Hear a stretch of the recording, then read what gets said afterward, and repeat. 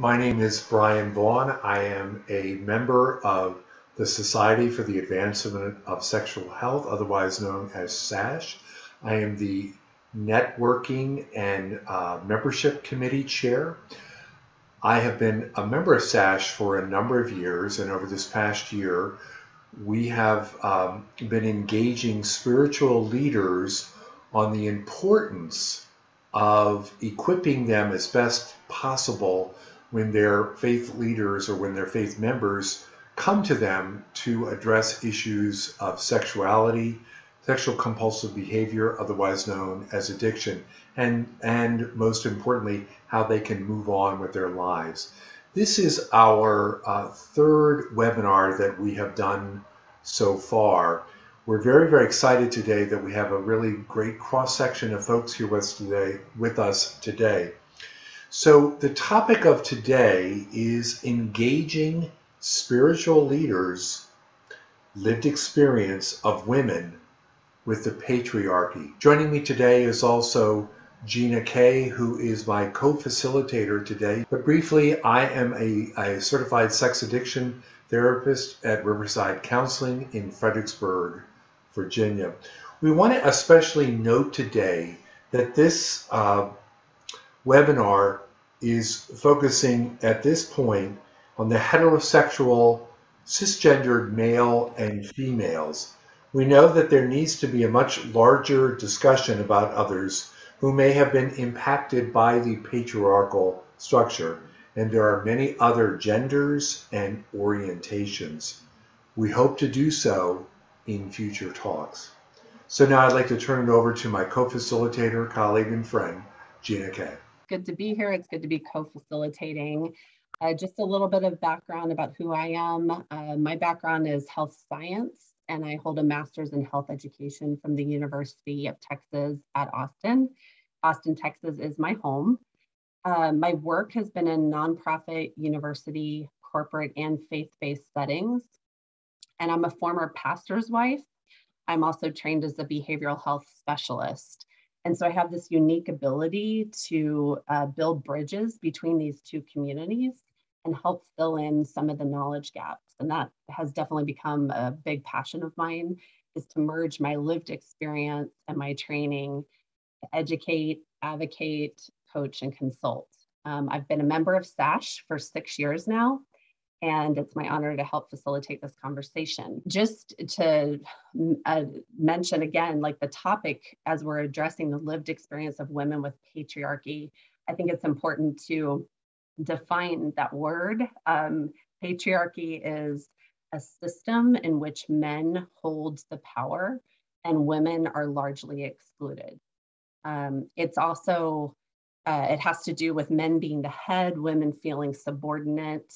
And that's what we're going to be addressing, is that, and it's it can be an uncomfortable conversation, just like racism, where it brings up feelings and reactions. And so know that this is normal. We're addressing something that's hard to look at, but it's real. And so we just ask that everyone that comes to this conversation have an open mind and just be willing to try to deepen understanding. And our hope is to create positive change in the world, and to also, we'll acknowledge the fact that this is part of a larger conversation. I mean, we're having it today with SASH, but there is a larger conversation going on in the world, and we're just taking part in that. All right, let's introduce our panelists and those that have joined us for this conversation. I'm going to ask each of them to tell you who they are and why they believe this is an important conversation. So we'll start with Zach Lambert. I'm a pastor in Austin, Texas. That's my home. I was born and raised here. And we moved back to Austin, my wife and I, about 7 years ago to begin the process of starting a church called Restore. We launched it in February of 2016. So we'll be 6 years old next month, and then do a lot of community engagement work. One of our core values is partnerships. And so we work with both faith-based and non-faith-based nonprofit organizations all over the city and around the world in order to help bring restoration to individuals and neighborhoods in our city and all over the place. So that's kind of our goal. I think this is such a vital conversation because I encounter women constantly in church structures that have been really hurt by patriarchal practices and patriarchal men. And it's very common inside of church structures. I'm happy to be a small part of trying to bring down the patriarchy as a cishet white man. My name's Kat Etherington. I'm joining from the northeast of England as the Director for Recovery with a UK-based charity named Naked Truth Project. Part of our mission, or really our overall mission, is to open eyes and free lives from the damaging impact of pornography. And as a Christian faith-based organization, part of how we do that is equipping the local church to have informed, educated, and helpful conversations around that topic. So the work that I do as head of recovery is really focused in that sort of free lives section, and I oversee all of the work of Naked Truth Recovery, where we support men and women who are seeking recovery from problematic sexual behaviors and their families and spouses or partners. And I think this is an important conversation because so many of our clients are reaching out to their faith communities as their first port of call when crisis hits their relationship, their marriage, or their personal life. And so many of our clients have a story to tell of increased trauma, of increased kind of being cast out of their communities, and it really just breaks my heart to know that a place that should be safe and a place that should be helpful is so often a place where people are more hurt, more traumatized, and more ashamed than when they first reached out. So that's why I think we need to have this conversation. I come from a little different background in that I was kind of launched into my ministry or advocacy work when my pastor sued me in a defamation lawsuit for $500,000 for speaking out against this spiritual abuse that my family incurred. Through that, I gained quite an audience, and a lot of people were, just shocked. But I got a lot of stories about people who had been harmed in the church, and they started following my blog. My blog is called Spiritual Sounding Board.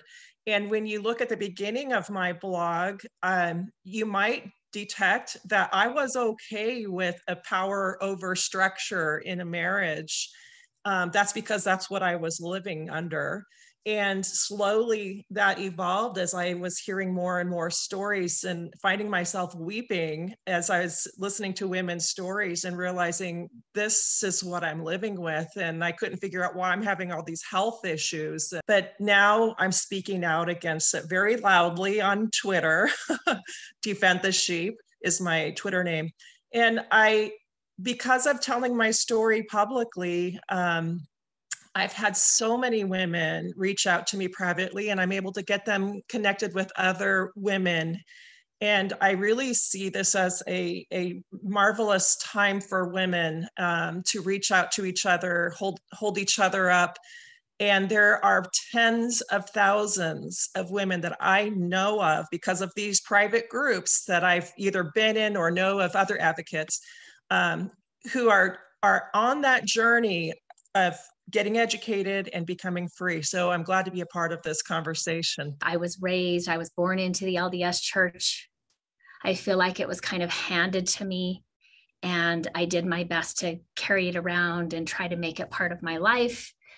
I did not grow up in a typical Mormon family, if there actually is one. I was not okay in a power over marriage. I had seen that happen and play out for years in my parents' marriage, and I was okay if I never got married and if I never had kids, because I was not going to do something like that.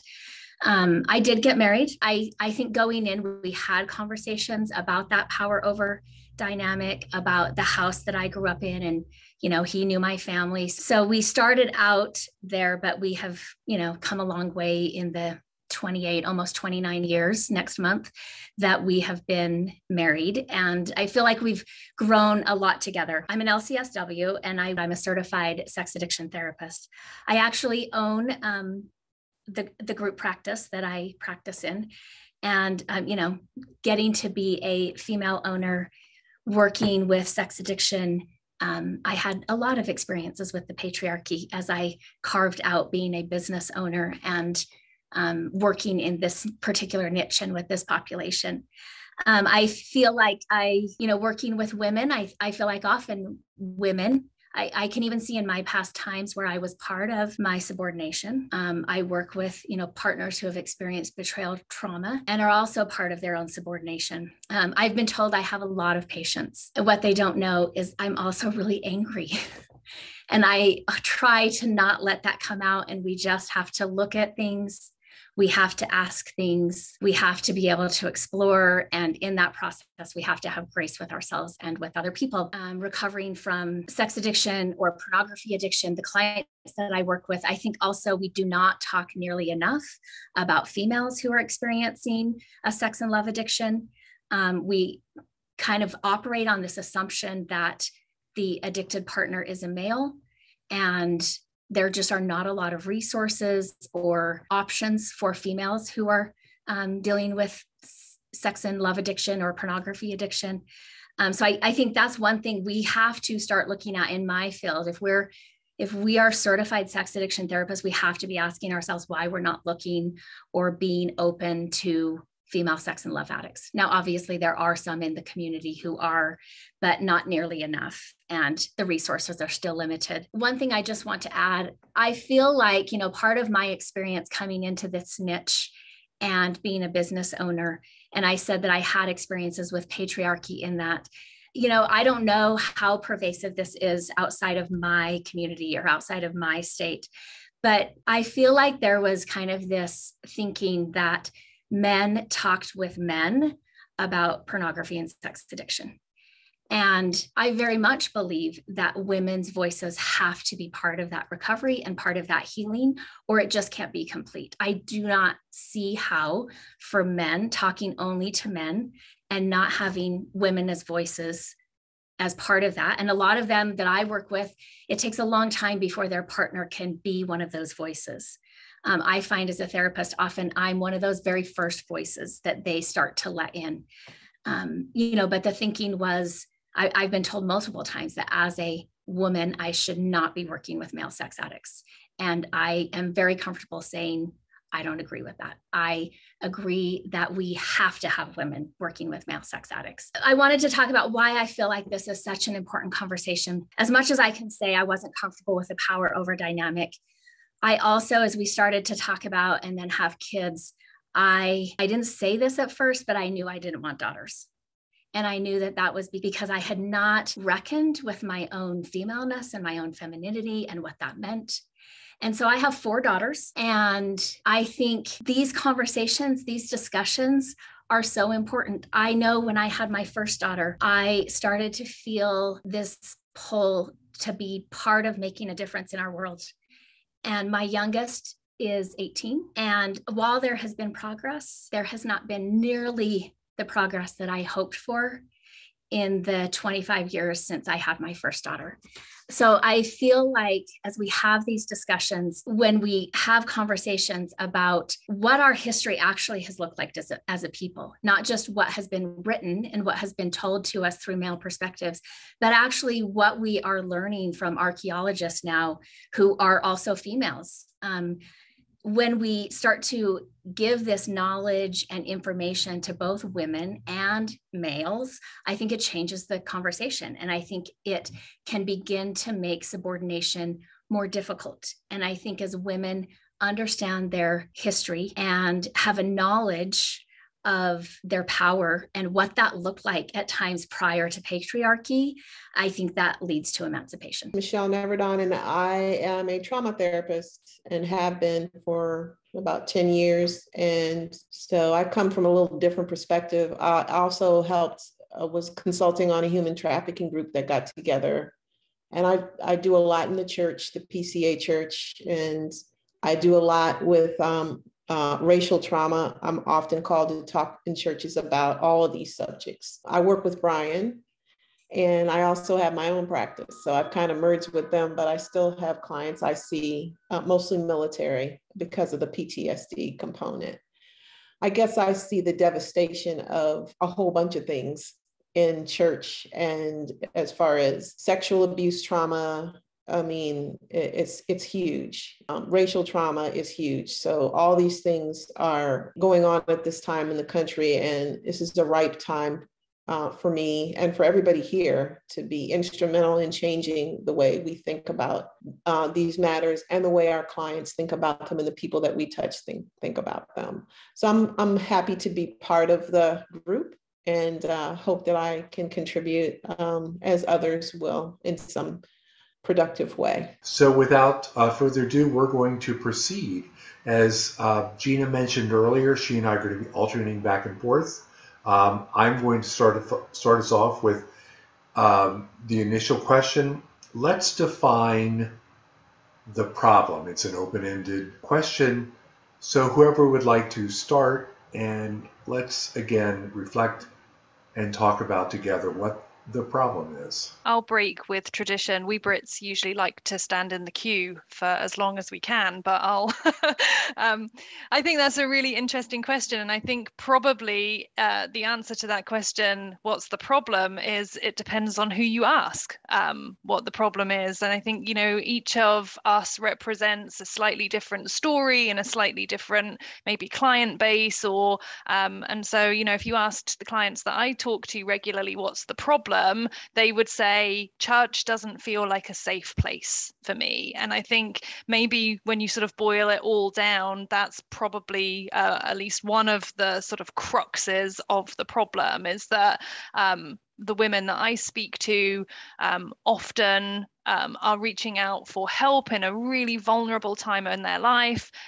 Inevitably, the people they have the opportunity to reach out to help for are men who invariably don't feel safe as a kind of gender experience. And so that's part of the problem. But I think ultimately what it comes down to is that church doesn't, I mean, and I'm talking about church from a Christian perspective. I didn't say in my introduction, but my husband is actually a pastor of a minister of a Baptist church here in the UK. And so I think that a lot of women, when you really examine their experience of church, often feel like church is not a safe place for them. I'm actually going to chime in because, yeah, it's a challenge to try to define the problem, right? Narrow it down. And I would say, for me, I'm like, one of the core things about the problem for me is the devaluing of women.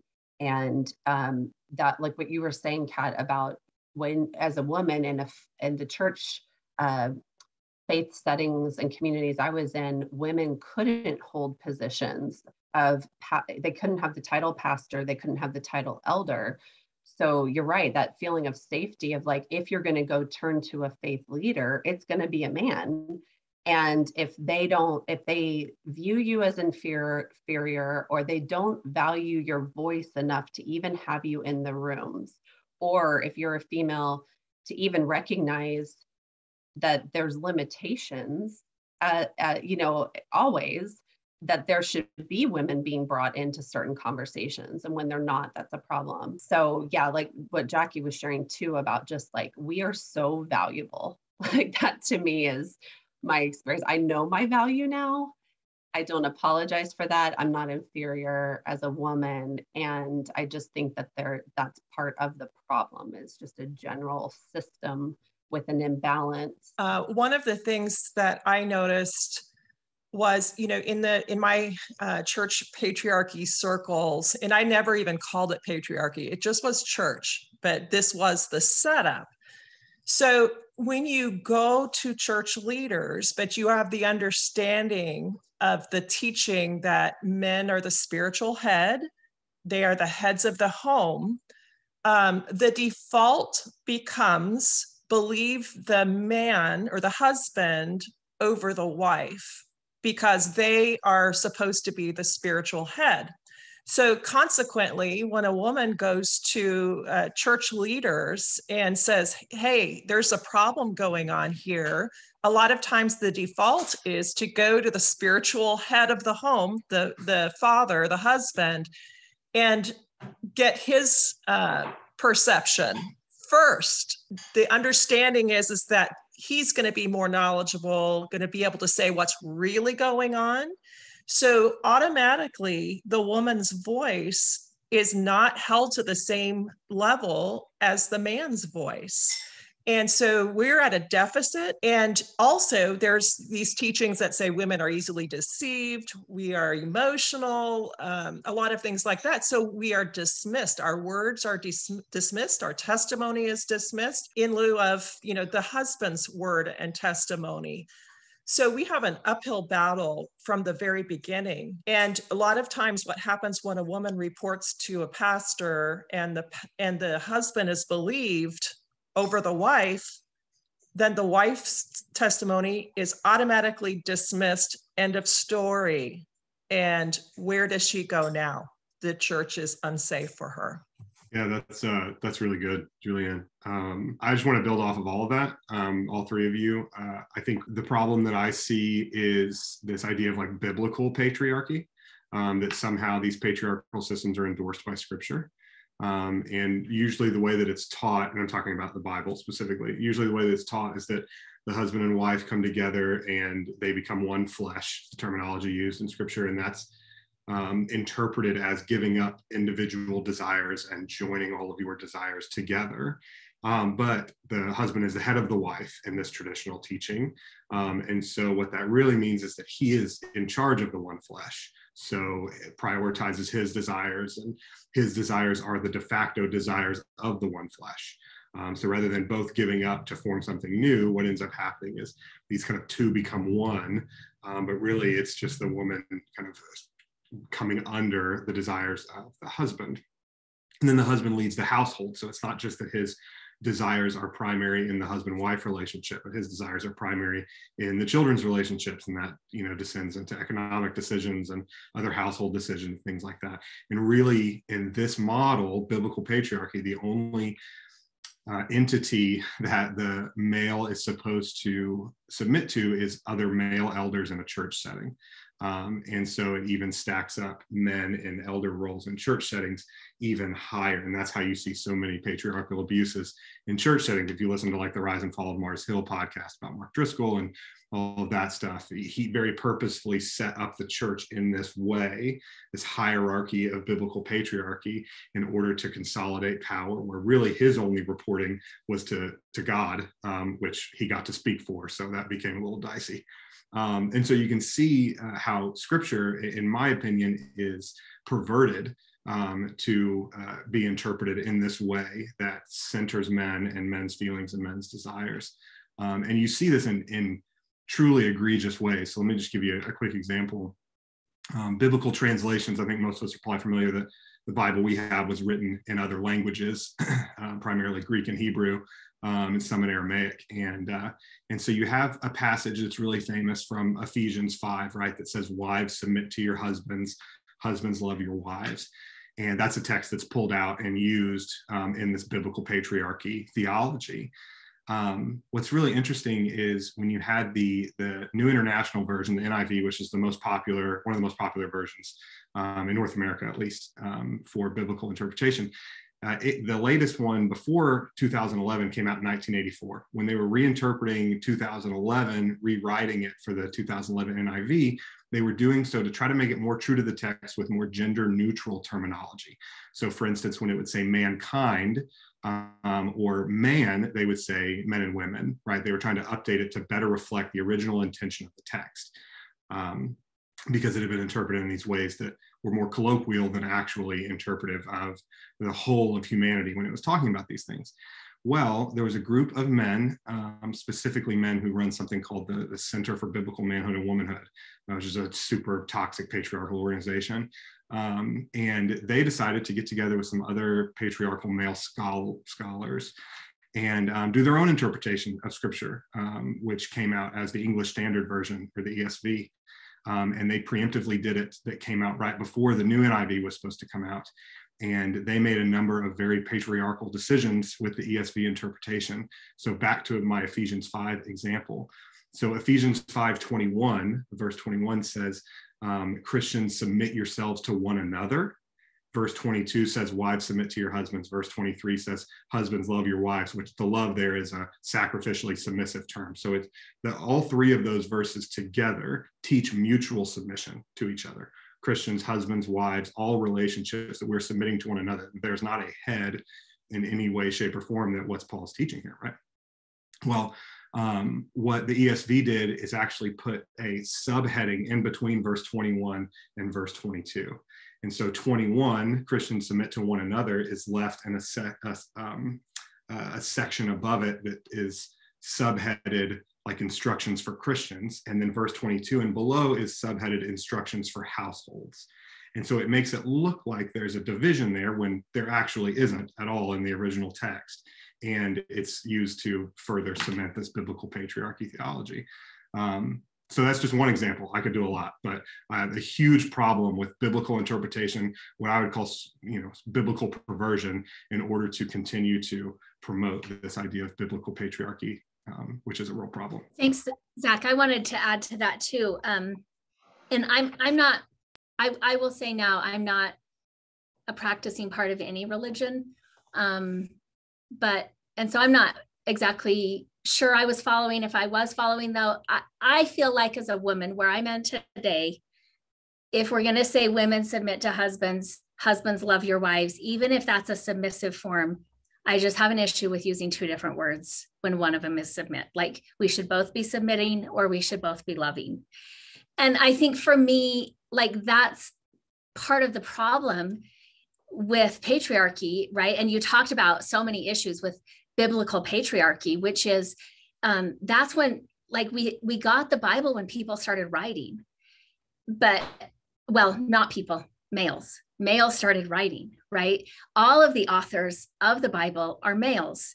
And I've, been a teacher in my faith where I was teaching Sunday school and kind of putting in my perspective or my meaning as a female, and been told by a male that I'm misinterpreting scripture, or I'm speaking out of turn, right? And just saying, well, there's no perspective for me in this. So I'm adding it here. I'm not telling you have to believe it. I'm telling you I'm adding it.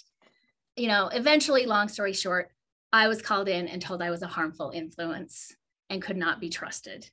And I said, okay, I'm done.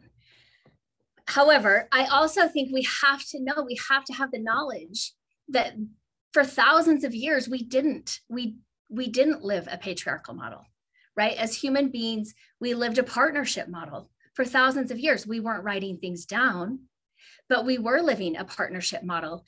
We've never had matriarchal models where women ruled over men, but these partnership models looked more like egalitarian models where women had equal access to power, males had access to power. And so we were working together. There wasn't this gender split or these gender differences, and there wasn't hierarchy. And I think that's important to understand, that it's this patriarchy. And maybe we're going to talk about that today. I don't know where the conversation's going, but it was a slow turning that moved into patriarchy and started to establish hierarchies and started to have, like, where some men were able to have power over other men and all women. And I think that's a huge problem, because we don't have female perspectives. There weren't, even though we can talk about priestesses being there, we also learned from Sheryl Sandberg's book, Lean In, and some of the research that she cited in there, that having one female or two females or something like that isn't enough to provide equality or to have an inclusive environment for all people at the table. Like, one or two cannot, like, stem the tide against what has been written in the Bible, what has been practiced and believed for thousands of years. I want to transition us into the next question. I think what you were just saying, Jackie, about the hierarchy and where's the inclusion and the equality. Something I've been paying attention to is there's a lot more diversity, equality, and inclusivity in the workplace these days. Like, there's positions with that title. People are hiring a DEI director. And it's not that these initiatives haven't ever existed, but even just in the last couple years, I mean, there is a surge in our American culture to expand these initiatives. Why? If there was already inclusivity and equality and diversity, we wouldn't be doing that. To me, that's just a plain acknowledgement that there is an imbalance. And there's podcasts on this, there's books on this. Talk for a minute about where do you see this conversation happening in the mainstream, and who else is talking about it? I think there's a lot of podcasts out there that are talking about patriarchy and about the lack of inclusivity. I think there's authors of books, right? Like I've read some really great books that kind of informed and educated myself about my history as a woman and what that looked like before patriarchy.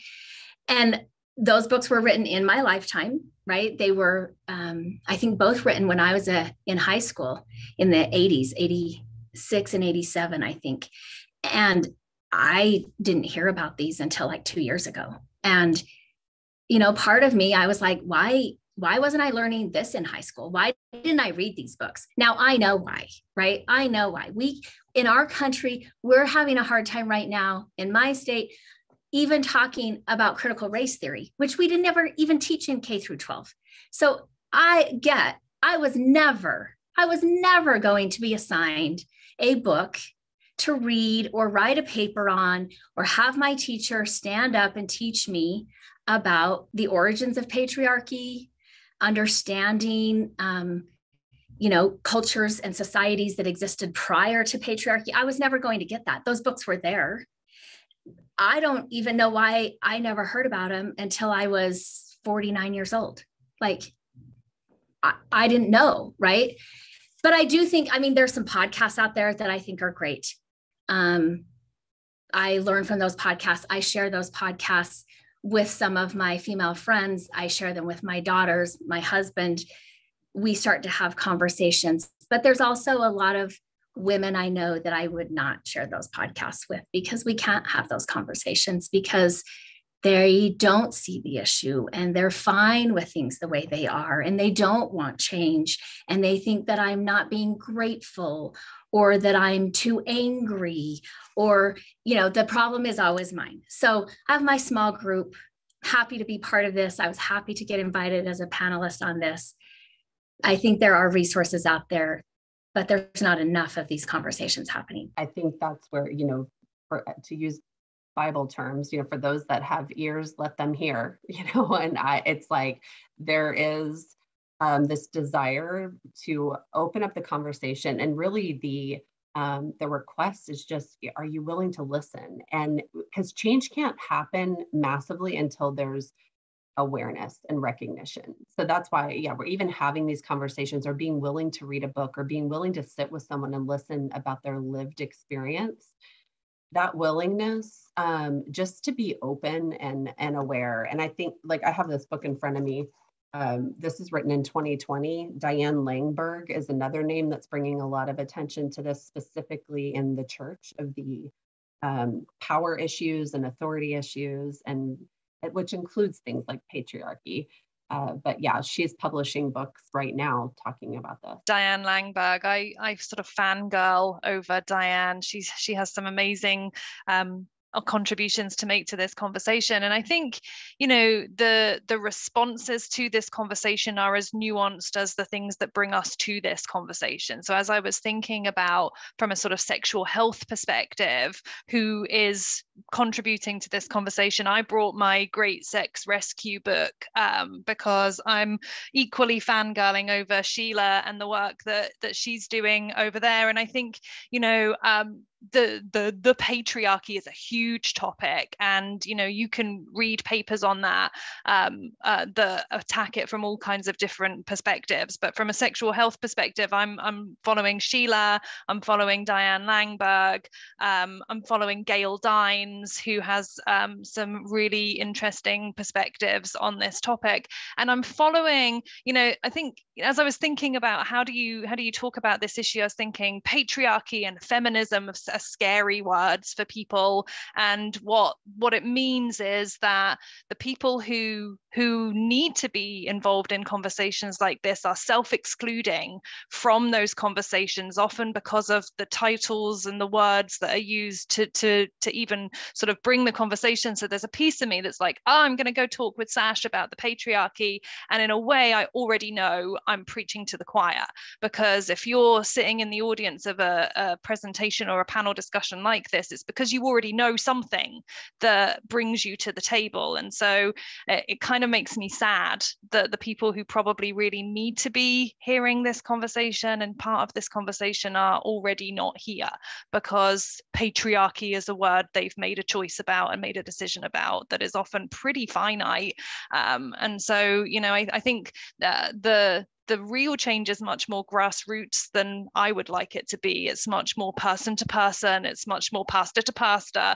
And actually, sadly, a lot of that change is born out of pain. I think that's probably a common denominator that many of us have in terms of what brings us to this conversation. I was just chatting today with somebody about the sort of existential crisis that often is required to crack us open to something new. And you know, I can say that as a Christian, I didn't know what I didn't know, and I didn't need to know, because I was all right functioning within the system within which I was functioning, trying to be faithful, reading the Bible that was divided and interpreted the way I didn't know that it was divided and interpretive, and trying to do the best I could with what I had. And it wasn't until the impact of the patriarchy was front and center in my life that I had to start asking some of those really difficult questions. And I guess part of the problem is, where do I go to ask the difficult questions without facing all of the judgment and the exclusion that comes with that? And so, you know, although there are people talking about this, and SASH is talking about this, and the Association for Partners of Sex Addicts Trauma Specialists are teaching religious leaders about betrayal trauma, there are some really encouraging moves. And here in the UK, just a couple of weeks ago, I sat down with my 16-year-old daughter and we watched a BBC documentary about rape culture in schools. And you know, there are encouraging movements. And sometimes I have to remind myself, okay, it might not be that I'm watching a patriarchy documentary, but I am watching somebody talk about something that impacts young women and young girls that's really important. And that is facilitating a conversation for me with my teenage daughters about, what's your experience in school?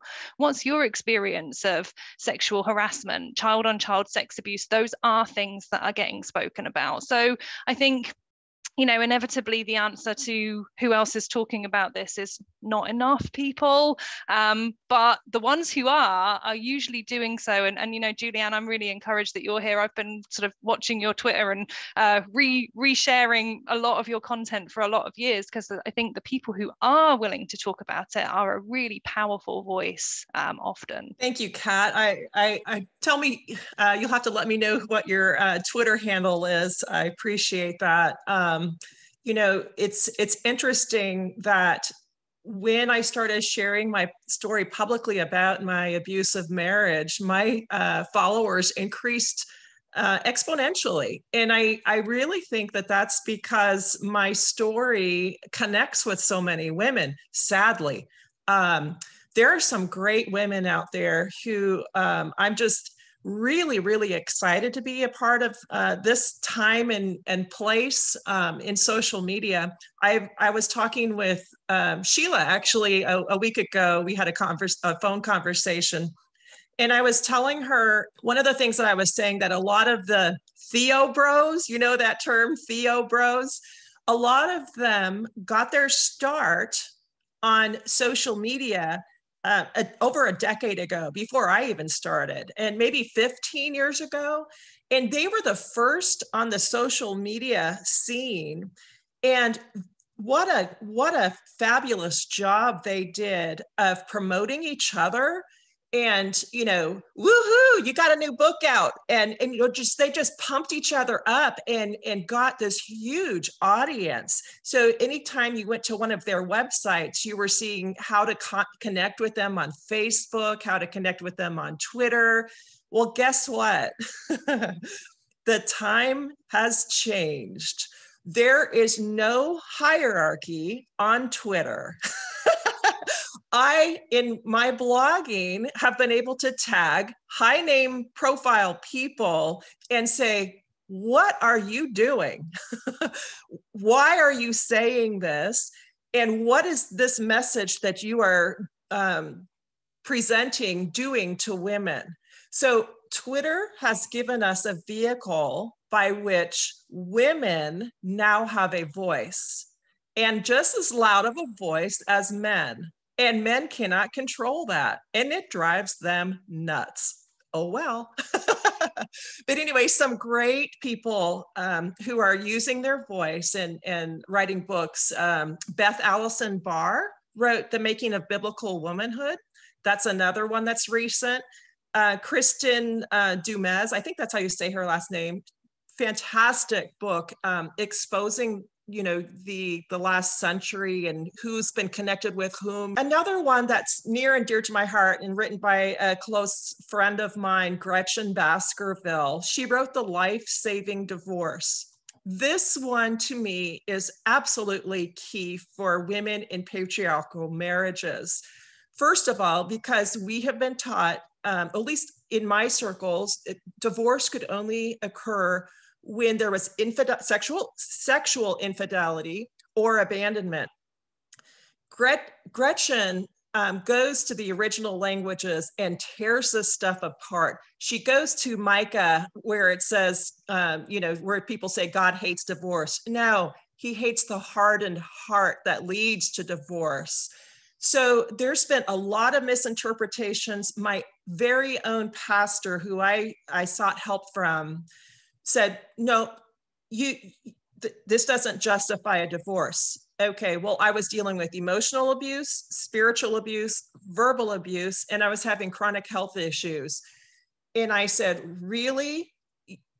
This doesn't qualify? And I'm dying? And I was on all these medications. And he said, no. Some of you know my story, that I had a, you know, we parted ways, and he was still a friend of mine.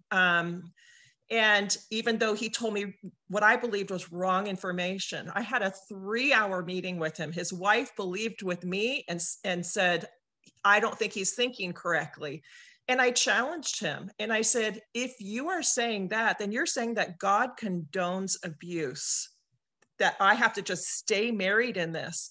So anyway, 3-hour conversation. Long story short, last summer, he reached out to me and he says, I owe you an apology. I've done some digging. And he came over to my house in this room right here with my 7 children and apologized to all 7 of my children and to me for how he mishandled my case. I would like to interview him one day, and hopefully that will be instrumental for other pastors who have bought that line that there's only 2 reasons to get divorced. But Gretchen Baskerville's book is such a good resource. A lot of women are stuck in these marriages and don't think that they can leave. Yeah, you can. And God does not want us to stay in abuse. Yeah, that's so good, Julianne. You're such a trailblazer in this area, and I'm really grateful for it. About what happened with your pastor is so important, because there are, you mentioned the Theo Bros kind of at the top of this, that are doing some really heinous things. There's also just thousands and tens of thousands and hundreds of thousands of pastors who just don't know any different. This is what they've been taught. This is what they perpetuate, these cycles of abuse. And it doesn't mean that they're innocent or anything like that, but it does mean that they need serious education. And so I'm glad we're kind of throwing out resources. Want to say Beth Allison Barr's book, Making a Biblical Womanhood, that Julianne said is phenomenal. I held up Jesus and John Wayne, Kristen Dumez's book, which looks at kind of the intersection of race and patriarchy and how that plays itself out. I wanted to link, I can put it in the chat, but Marg Motzko, I don't know how to say her last name actually, but I'll put it in here. Her website, she is, I think, the best, and her website is the best as far as understanding what I believe are the correct interpretations of some of these clobber passages when it comes to patriarchy and women's submission and things like that. She does incredible work in the text and looks deeply into these things. And I think is so important. And I do think there's a vital role that, like I said, for education that these authors and people like Marg and others play. And I'm a big fan of Twitter too, like Julianne, and it's allowed me to connect with people like Julianne, but also people like Beth and Sheila and Kristen Dumais and all of these. And what we've tried to do is take that and say, okay, Kristen, Beth, would you guys come on and do like a Zoom sermon about what you've written, and let's talk about patriarchy and egalitarianism and how we interpret these things, and just put it in front of our whole church. And we've got people who've been in kind of just typical evangelicalism their entire lives who hear that, who hear women preach at our church all the time, and women are elders and all of that kind of stuff. And it's like, you know, I've been told this was wrong my whole life, but then I heard this woman preach and it was amazing. And maybe I didn't understand that correctly. So let's dig in a little bit. And so I think, I think we can't undersell the role of education in this process of just helping people understand that there's a different interpretive lens. Like Jackie said earlier, not only was the majority of the Bible written by men, but the last 2,000 years of interpretation has been done exclusively by very powerful men, which I think is a much bigger problem than any of the original writing. Because I think that you see a trajectory of, even with Jesus interacting with women, how he had women who were his disciples, women who were apostles in the early church, women who were pastors and church planters, like Junia and others like that, Lydia. You even see when Jesus comes out of the grave and the resurrection, right? The first person he meets there is Mary Magdalene. And in a society where Mary Magdalene could not have been a legal witness to anything, where it was such a patriarchal society, she could not have gone to a court of law and been allowed as a witness because of her gender. He made her the witness of the resurrection. The first gospel preacher was a woman. And you see Jesus elevating women in all of the time. And I think so many of us, I encourage pastors, especially male pastors, we need to take our cue from Jesus here and realize that, like Galatians says, there is no male or female, there is no Jew or Greek, there is no slave or free. We are all one in Christ Jesus, and that we are equal, and that we need to be practicing egalitarianism in our lives, our homes, and in our churches. I don't even know where to start. So there are so many layers. There's so many layers of things I could say, but I guess mine are peppered with a lot of racial stuff, in addition to being a female, in addition to being a leader in my church. And so there's so much egregious stuff I've seen and experienced. And I look around me and I just see, whenever something gets into the spotlight, everybody runs to it. So now we're supposed to, we're starting these diversity groups, and sometimes I just don't see the legitimacy of them or the effectiveness of them. I still have people come to me, a lot of people come to me as African Americans, just trying to find a safe place to talk about all the stuff they've been through. And they're not finding that in the church, and they're not finding it on their jobs. And so, that's what I kind of see that as. I'm able to provide them with a safe place to talk about their pain on so many levels. And so I guess, the conversation is kind of overwhelming to me when I think about it, and all that could be said. I just left a PCA church primarily because I had a position of leadership, and I just couldn't deal with the racism and the sexism and all these things that I experienced when I was in it. And I didn't want to be a pawn, and I didn't want to send the wrong message to people either. And so after much prayer, I stepped down. I still go to a PCA church, but I'm more on the periphery right now, doing grassroots stuff, starting groups with women, talking about things. So I guess that's where I'm at right now, in many different ways. I wish there was more genuineness in the frenzy that's going on to, I guess, promote fairness in several, on the job and in the church. But I'm skeptical about it. And, a lot of times when I have conversations with people, like many of you say, you don't know what you don't know. And some people just don't know and don't understand the plight of others. And I get it, because you're not walking that plight. So it's hard to relate to it. But honest conversations do happen. I've been part of lots of really honest conversations where people just get in the weeds and they just want to get down and dirty about what's going on in people's lives. And that's, if you were to ask me where change happens, that's where it happens. When we're brutally honest with each other, yet respectful and loving each other with that lens of not wanting to cause pain and hurt. Michelle, thank you. Just for everyone's benefit, please tell what PCA means. Presbyterian Church of America. That's what I thought. Okay. Before we move on, I just wanted to add, because I think I mentioned 2 books. I didn't say the title or the authors, though. I don't know why. So the 2 books I was talking about, the first one, The Chalice and the Blade by Rihanna Eisler, and then The Creation of Patriarchy by Gerda Lerner. Fascinating books. Took me a while to read them. I had to step away. They're not hard to understand. It's painful.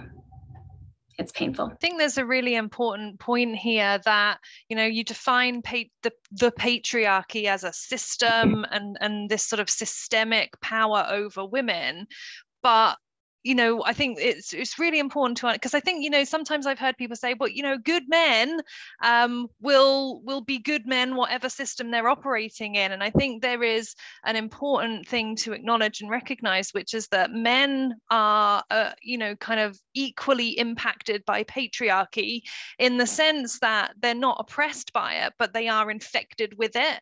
And so, you know, I think there are men out there who think that they don't operate within the patriarchy, and they are blind often to the privilege that they have within the patriarchy and to their complicity within it, because it's so very, very normal. And I think that's true of women too, you know, and I think you said it, Jackie, when you introduced yourself, that there are ongoing ways in which I am blind to my own participation in the patriarchy. And so I think what you were saying, Zach, is really important, that or rather on the back of what you said, Julianne, that, you know, nobody has to be perfect to come to the table on this issue. And it's okay to change our minds, and it's okay to grow, and it's okay to not do a full 180 all at once. And I think that's really important, because those words are frightening to people, because I've come to this conversation knowing that I don't have all my thoughts and theology together on this topic, and that it's still important, even though I might feel afraid that, oh, if the conversation goes this way, I don't know how I feel about that. And so, you know, I guess that's our offering to those who have yet more to learn, is that we're all, I think, unless I really am in a minority, I hope that everybody else here would also say that they're still on that journey. And so don't exclude yourself from the conversation because you don't know. That's a good reason to be here, not out there. I also want to just, you know, like Michelle brought up, kind of questioning maybe the motivation or the genuineness of some of the progress that is, I mean, I think there's definitely genuine progress, and like you said, honest conversations that are being had. And I think it's not something we can force, and maybe sometimes we're forcing it. You know, in my background coming from Mormonism, trying to think if that's too big of a word, I will just say the progress that has been made in Mormonism has come about because initially, like polygamy, the government was going to seize all of their assets. That is why that went away. And it didn't go away. It didn't go away. And, you know, the discrimination against Black people in Mormonism also went away because of the threat of government. It is still in text. It is still in used script. And it's still there in your average member sitting in the pew. So I wanted to highlight, coming from a faith tradition that, you know, I know it doesn't have a past, and they're not talking about the past, right? They're saying we're making changes without acknowledging why they made the mistakes of the past, without acknowledging they made mistakes in the past, and that it did a lot of damage. They're not acknowledging that. They're just saying we're different, but the text has not changed. And the script has not changed. They're also not doing that over the pulpit. They're doing that at conferences. They're doing that, you know, in front of cameras. they're not doing that over the pulpit. I just want to say something briefly in reference to what Kat said a few moments ago. Some of you know I was a Roman Catholic priest at one time, and obviously the Roman Catholic Church still does not permit women to be ordained, and it was something that was often really bothered me. However, for quote the good of the church, I went on with that. But in my 14 years of ministry, I really saw how often women across the board were so impacted by that, so hurt and so devastated and so discriminated by that. So it just was a very, very painful reality. So with that in mind, I'd like to ask us then to reflect on this next question. What are the sacred scripts? I think we've already talked a great deal about that. But then what are the gender roles taught in the system? And I think we've talked much about that already, but we could reflect on that. And then Gina will follow up with the next question. Well, and I think just to expand on what you're saying, Brian, I think we're like, is there anything else that we want to acknowledge here about how both the men and the women are influenced and affected by the patriarchy? Like, what are we getting from those sacred scripts? What's it telling us? How has that affected the way that we're brought up as both boys and girls? Anything else that we want to acknowledge with that? I want to say quickly, I think Kat's point a second ago is really important about the freedom that's found for both women and men in equal and egalitarian relationships, and that I think God has a real interest in setting free both people who are being oppressed and the oppressors. People who are doing the oppression are being infected with the toxicity as well. They experience it differently, obviously. But I read a lot of liberation theology out of the Black church and the Hispanic Latino church. And one of my favorite authors is a guy named Leonardo Boff, and he talks a lot about this idea that God flings the proud of heart to earth. The oppressors, he brings the oppressors low so that they can be built up to realize that they are brothers and sisters just like everyone else, and that they don't have to be infected with the sins of oppression either.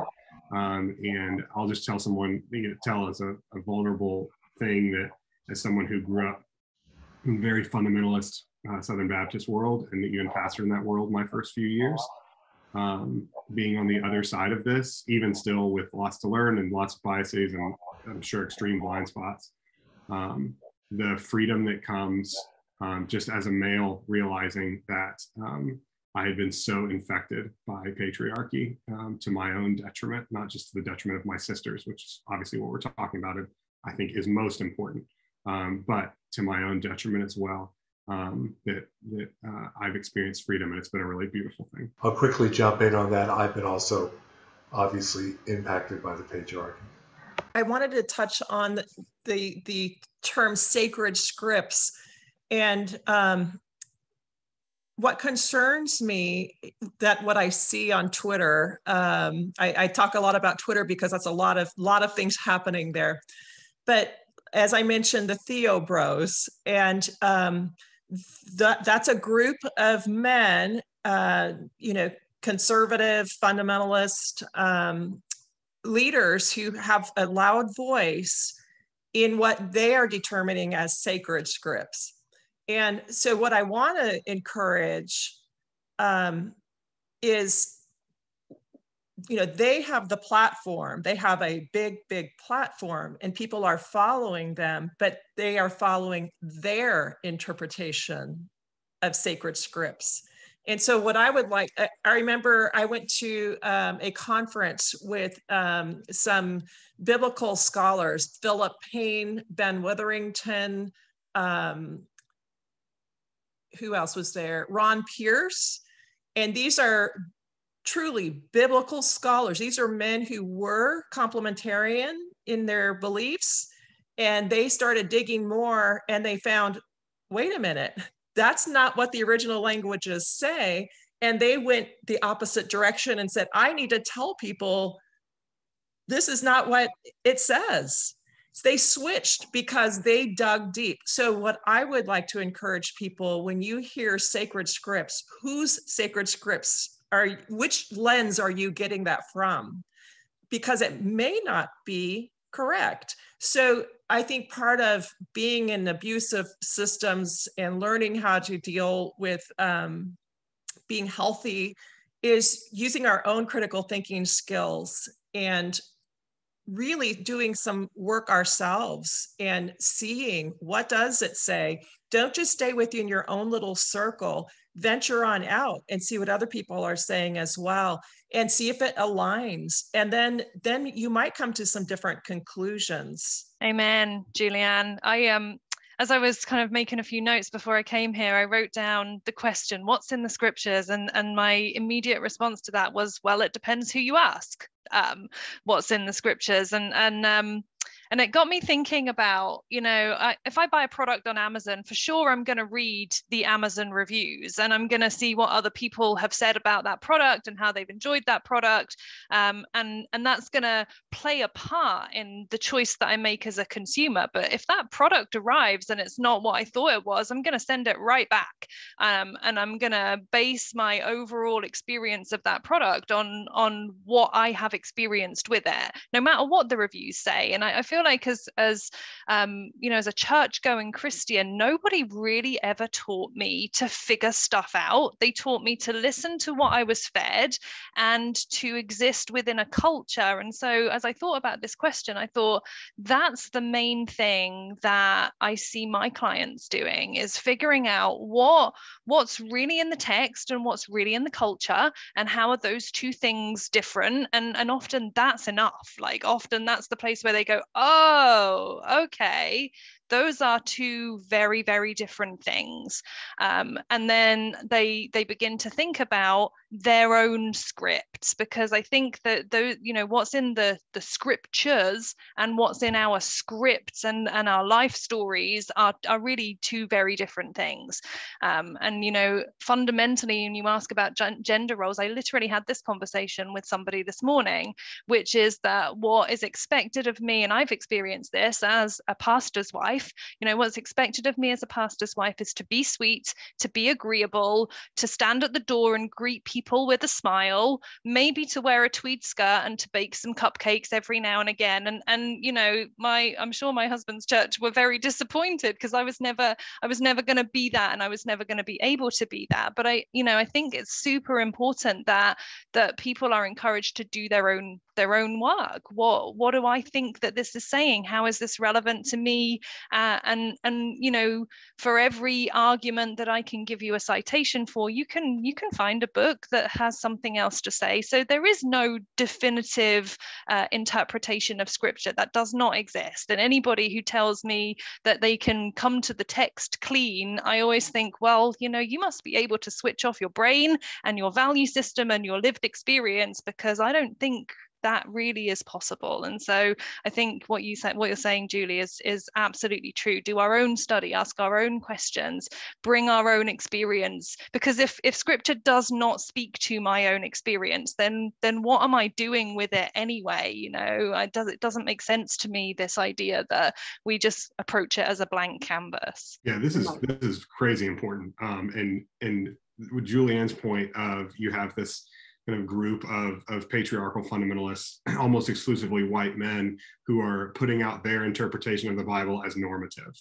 right? They're saying this is the baseline interpretation of the Bible. You're bringing a woman's perspective. You're bringing a Black perspective. You're bringing a Hispanic perspective. You're bringing, but my perspective is normative. And that's just garbage. I mean, we all approach scripture from a place, we bring our interpretations, our biases, our lived experience into it. It's talking so much about Twitter today, but bringing it back to people like Beth Allison Barr and Kristen Dumais, who are constantly attacked by this group of people as not believing the Bible because they have a different interpretation. And that is always the clobber, is like, oh, you don't actually believe the Bible. No, I just interpret something differently. And I have a whole host of biblical scholars that think the same thing. So I'm not just out here on my own making crap up, I'm trying to do the best that I can. And I think a quick question when I affirm everything that y'all said about do your own work, go into the text, read diverse people, all of that stuff. Here's a great question to be asking. When you come across an interpretation, ask, who does this interpretation benefit? Who does this interpretation benefit? Because if you come across these oppressive patriarchal interpretations, the question, who does this benefit, is the people at the top of those systems, right? And so when you start to question those interpretations, the reason they come after you so hard is because so much of their power is built up on these interpretations, these very specific interpretations, and I think erroneous interpretations of scripture. So who does this benefit is a really important question. And if the answer is not, this benefits all of humanity and God's desire to bring shalom and peace and abundant goodness to all people of all time, then it's probably not a great interpretation of scripture. One of my mentors, Lisa Sharon Harper, talks all about how if the gospel is not good news for all people, then it's not the gospel of Jesus. Right? So I think that's an important question to ask. Well, I was just thinking too, in my faith tradition, growing up in conservative Christian denominations, I heard the language of having a personal relationship with God. And it's like what we're saying, if we all come to it, like God reaches out to humanity and he meets people in the most unique ways and times. And it's outside the church building. And that was so much part of my faith, of this personal relationship with God. And yet I was also in a highly patriarchal system where in some ways it was in contrast to that doctrine that like I needed to run everything by men, leaders. You know, I was deeply ingrained in me, and or was for the first 40 years of my life, to defer to male leaders as if I couldn't discern personally who God was, what it was. You know, I need to run everything by that. But when a cataclysmic event hit my life and I was sitting in the debris, and I think Kat, you made reference to that, like sometimes that is like some of us have these events in life where the blinders literally fall off. And because of the trauma of that, we're left asking all kinds of questions we wouldn't have asked anyway. And some of those systems started to fall apart. I mean, literally, like the people I had turned to, the PhD faith leaders for help that happened to be some of my family members, like their advice for 15 years started to break down for me. And that's part of what led to this catastrophic event. You know, then I started asking all these questions. And when I stepped into the recovery world, which was more in the behavioral health world with therapists and trauma specialists and that kind of thing, that's where I found this whole new world of people that were not judgmental. They validated my experience. They helped me in a way that I never received help. I hadn't in the faith community. And I kept running into God stories, like people, like we talked about it differently. We talked about spiritual experiences and awakenings and 12-step language about a higher power, but like it was real. It was more real in some ways than what I had experienced in my church communities. And that was very telling for me as a church girl who thought it had to look a certain way.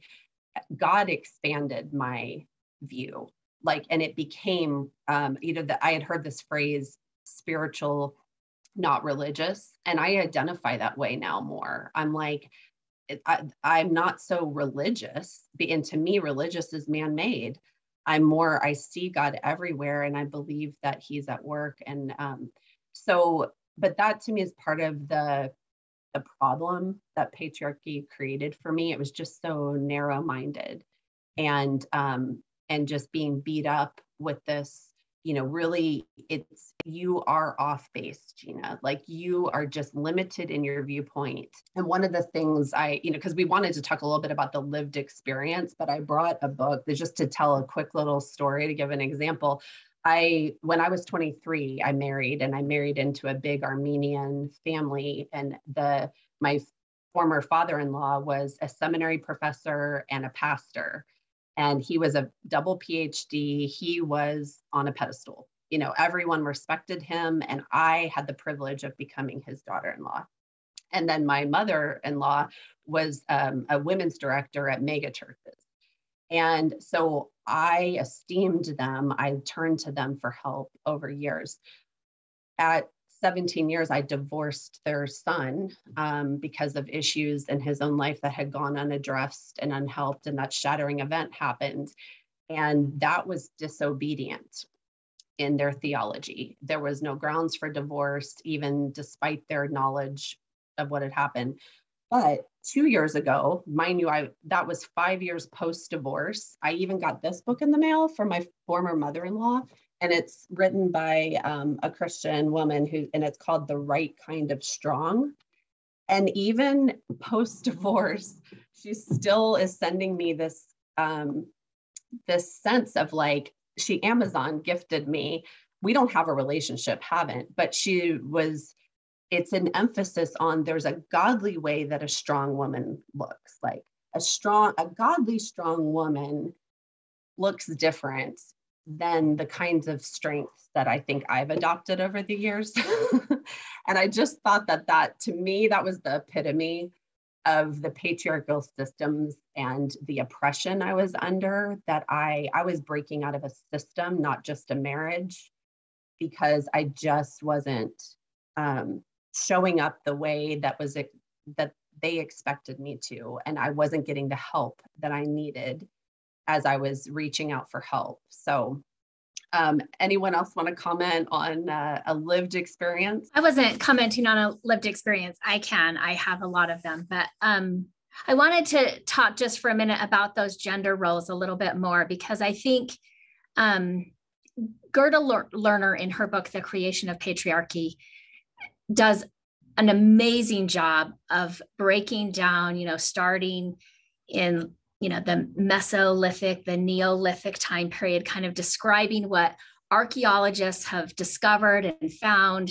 Last year in January 2021, I was reading a New York Times article, and they had found this 9,000-year-old skeleton that clearly was a warrior, had smaller legs than typical, but buried with weapons, all of that type of stuff, right? Because of forensic technology now, they were able to do a DNA test, and they're looking for a protein that can determine male or female through this DNA protein found in the teeth, right?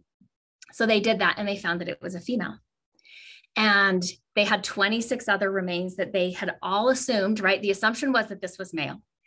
So they thought, oh, well, if this one's a female, we have these 26 other ones, maybe we should test them. 11 more were female. So even some of these gender roles that we think have always been there because of male strength or aggression or testosterone or what, like, actually the archaeology is showing that's not the case. And in these Neolithic cultures, when they were more of a partnership model, right? I mean, this is hunter and gatherers. Women had access to power. Women knew about plants. Women, they were part of gathering crops. I mean, that's a power. Having power over food sources, that's power, right? And she talks about this agricultural revolution that then, people started to stay in one place. Well, now they could start to have abundance, which also led to this need to protect. If I can have my land, I'm not moving in the next season, right? We're not packing up and leaving and having to start over again. So now I can have land, and maybe I want more land, and I'm going to need more people to do that land, right? To work the land and to get me more stuff.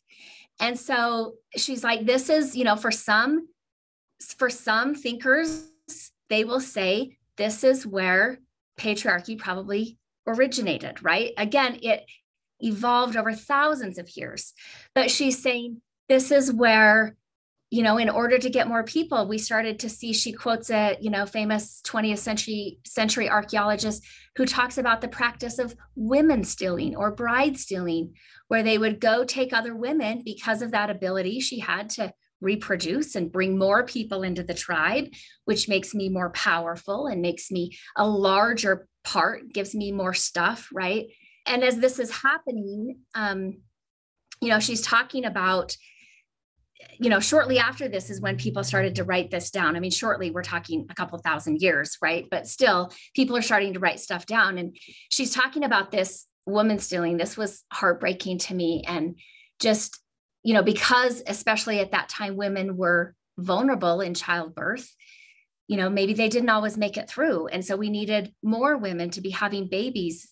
She identifies this is the beginning of the reification of women, where women became a commodity and their ability to create and procreate became something that men started to feel they had ownership of, because it led to their ability to gain power and to have land. And all of these things, we had a choice. We were living a different way. And not to say that we always had to be on the move, but we didn't always have to move into patriarchy, right? And I think, she goes on to talk about that as we were staying in one place and technology continued, it also freed up time. Not for women, though. Women are pregnant, we're lactating, we're breastfeeding, we're raising, we're feeding children. Women and their responsibilities were not relieved because of the technologies in farming, but men's were, and men had more free time. And what did they do with that free time? They gathered. Right. So now we have the beginning of men's spaces. Women's spaces are at home, right? Respectable women mostly were indoors taking care of kids. And men could start to create languages and interpret symbols and create laws and discuss what should be and what is and what's right and what's wrong. We have all of this coming. And part of that, as women, we bear children, right? But it was the reification of women when women and their ability to create life was no longer worshiped or celebrated or even respected, but it had become a commodity, right? And so some of the biblical scholars would still say and argue, right, these female goddesses that were worshiped for their ability to create life and give life and be life-giving, they became subjugated to these male gods in patriarchy. The snake, often they were holding snakes, right? And the snake becomes a serpent. Yeah, I think what we did here today is just really give an acknowledgement to the fact that there's a lot out there. Like there's a lot that we can read, that we can listen to. There's conversations to engage, and thanks to the Society for the Advancement of Sexual Health, we're even doing it here in this community, and we're going to keep the conversation going. I'd like to echo what Michelle said a while ago. This has been really incredible. I feel some overwhelmed right now myself with how much information has been shared, but more so the passion and heart that I've really heard here. As a white male, I'm continued to be challenged and humbled by what I'm hearing here today.